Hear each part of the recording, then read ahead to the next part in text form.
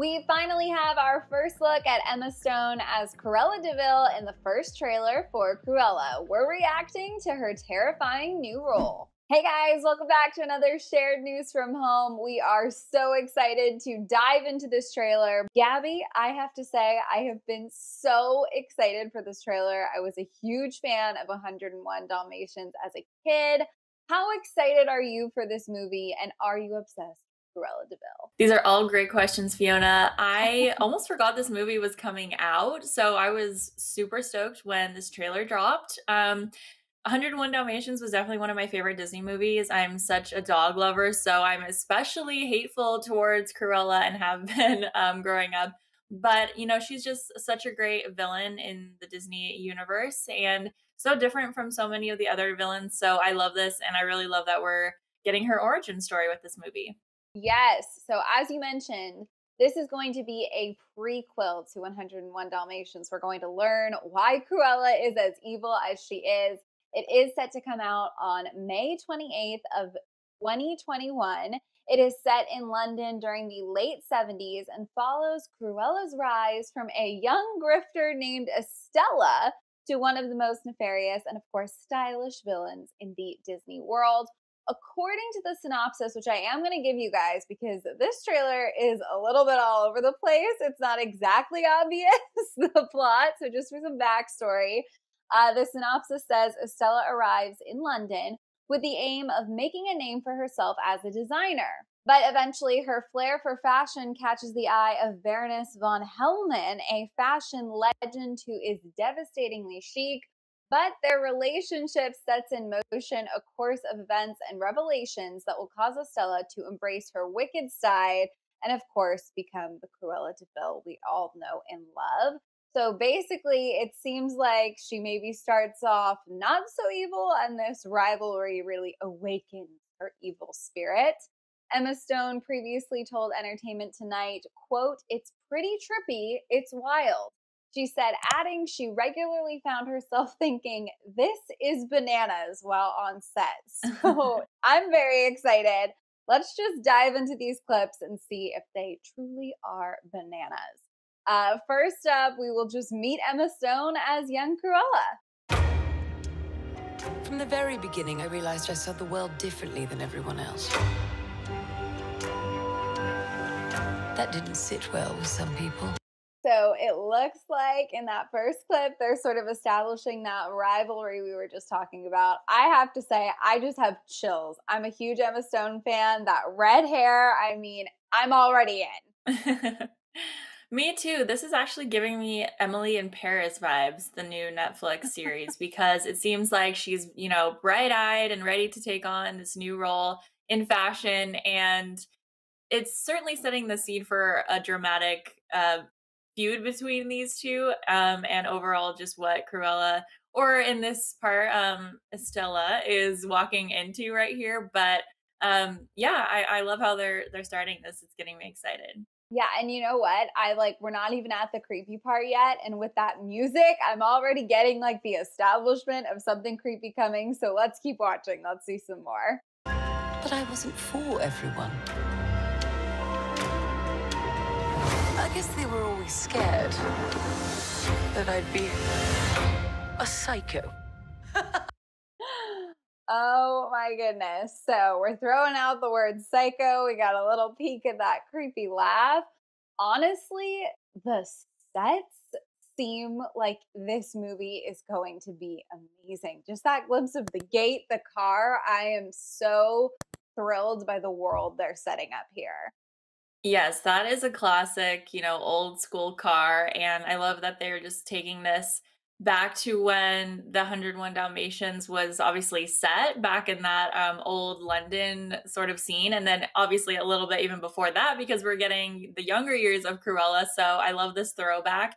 And overall, this is just really reminding me of Joker, the latest one with Ooh. Joaquin Phoenix, because I just think it has those vibes. We're getting, you know, their years before they turned evil. And so I think there's tons of parallels with just taking this villain that everybody knows, and it's such a classic staple in Disney films, and, you know, rewinding the clock, adding all these dark elements and all this creepy stuff, which Joker was, such an amazing movie that did so well, the year that it came out, and Oscar noms here and there. So I'm not surprised that Disney's wanting to recreate that in their own way. And I mean, Emma Stone herself is an Oscar winner, so who knows where this film is going to go if it does well. I mean, the thing is, Cruella is such an interesting character in the land of Disney villains because she's not magical and mystical. You know what I mean? She's not casting spells or poisoning apples. She just really is an evil person.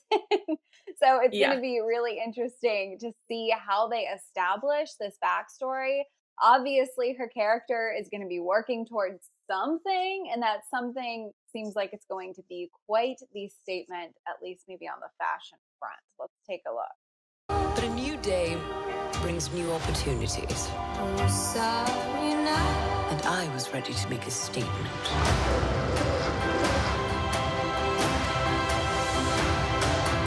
How does the saying go? So I have to say, chills in that moment, a little fire. I'm loving it. We're seeing our first glimpse of her with the black and white hair here.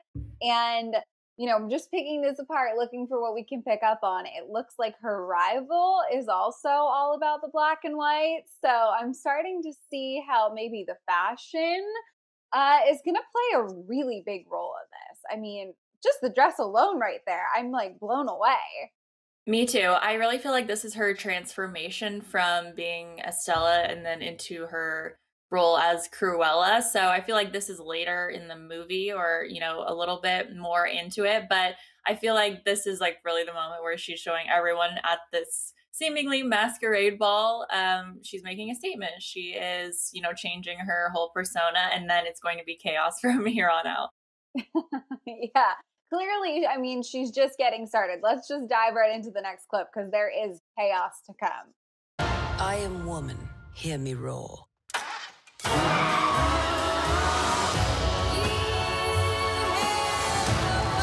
I'm just getting started, darling.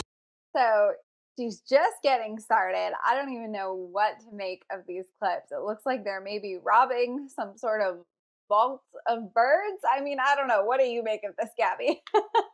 Yeah, that was a lot in that short clip. I don't know. There was a heist going on. Now here she is with, some of her fashion designs and another amazing costume from Cruella.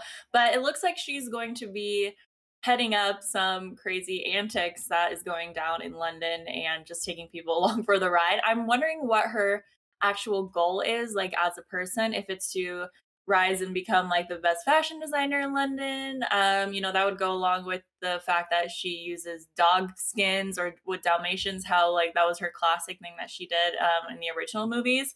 We haven't seen very many dogs though at all. I mean, there was even that clip with like a ton of birds like flying everywhere. Like that was super creepy, but haven't even seen many Dalmatians. So I'm interested if that's going to be a huge part of it and it's just not really in this trailer very much, or if they're kind of even leaning away from that and going into all these other details. Yeah, it'll be really interesting to see. We saw a quick clip of like, I think 2 or 3, but it could be that Dalmatians are really not a part of this movie at all, which would be totally unique considering that's really all we know about her. Her evil obsession with those poor dogs. Okay, we still obviously don't really know what's going on. Let's keep watching, see if we can pull out some more clues.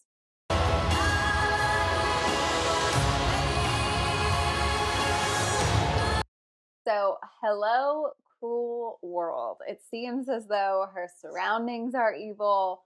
She's going to be evil. I mean, I have to say, I wasn't expecting to watch this and go, oh, this movie's for kids. But this really is, it's a dark storyline. It's a dark character. It's a dark story. I think it's really going to be for those of us who grew up with the film and are older now and, can really appreciate a good villain.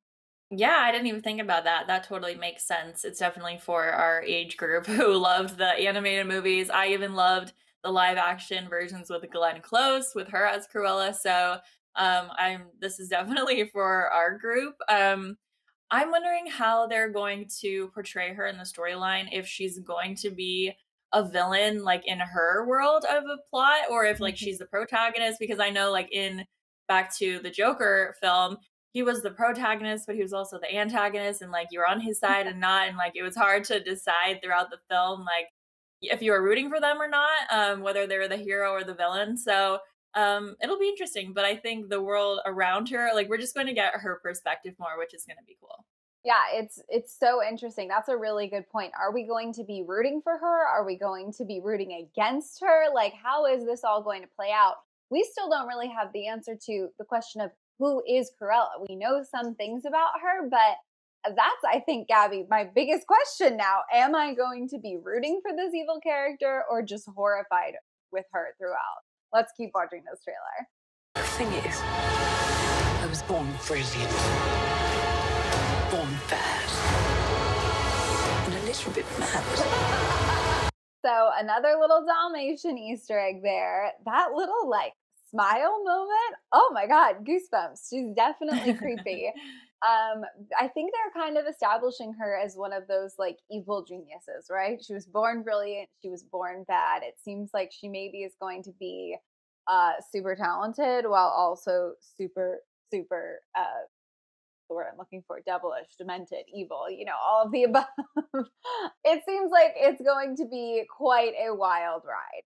Definitely. Evil genius. I think that's the exact proper way to describe her here. Yeah, like we were saying earlier, not sure if I'm going to be rooting for her. If this movie can convince me that I should be rooting for like somebody who kills puppies, that would be an amazing success on the film's part, because at this point, that's not something I would normally do. So again, like we haven't seen many of the doll clips. There was one in this scene as well, but I'm curious what her, stick is going to be if it's not that, or what else they're going to lean into. This scene specifically looks again just like the final scene of the Joker, where it's just absolute chaos and riots in the streets and like setting the city on fire. So she seems like a direct parallel to that character.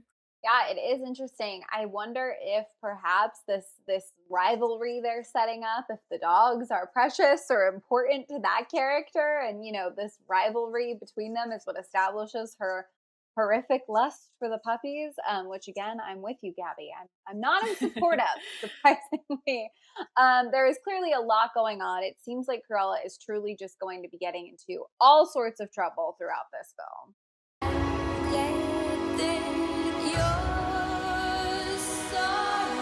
I'm Cruella. So literally, Yikes. as you just said, setting things on fire. She's something is aflame there. And that last shot, I have chills. She's established her new persona. It's going to be an intense film, to say the least. Definitely. That last shot specifically. In all the other ones, she seemed, pretty done up, looking perfect, always having an amazing outfit on. But this one, she was pretty disheveled, makeup everywhere, hair kind of a mess. So I'm wondering what happens to get her to that point specifically. This absolutely looks like it's going to be intense, edgy, incredible. I'm so excited. Gabby, this is not the first sort of older character, older storyline that Disney has brought back in a modern live action.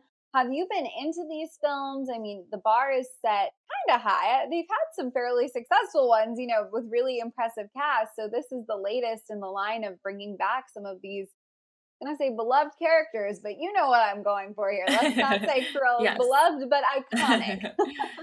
Iconic, yes. Yeah, I think the ones that come to mind are the Maleficent films. There's already been a couple of them. Angelina Jolie is like an amazing, iconic actress as well. So I think this is a similar scenario where they're taking an older villain, bringing in an amazing actress who's going to do it so much justice, and really targeting, our age group and this audience who loves those classic Disney films, like we were mentioning earlier. So I think it's going to do really well. If not, we're going to be seeing prequels, more prequels, other sequels, and things that just like keep going around this universe, because Disney has just so many stories they can lean into and expand upon, the world that they've already created. And if you love Cruella, if you love 101 Dalmatians, if that was like your favorite animated movie growing up, there's already a built-in audience for that. So I think people are going to really enjoy this one. Yeah, I mean, you're so right. This is a prequel. We could be seeing 101 Dalmatians live action next with Emma Stone, continuing on with this character. So the possibilities are endless. You guys, this is just the first trailer. I cannot wait to see what else they tease us with as we lead up to the release date. We, of course, want to know your thoughts. How do you think Emma Stone looks in this role? Are you feeling it? Were you hoping for something else? Let us know down in the comments. And if you haven't already, be sure to subscribe to our channel and ring the bell because we will keep you updated as new details emerge. As always, I'm your host, Fiona Zaring. I was joined by the wonderful Gabby Gonta. If you want to come say hi, our social handles are on the screen right now. Thank you all so much for watching, and we'll see you next time. Bye. Bye.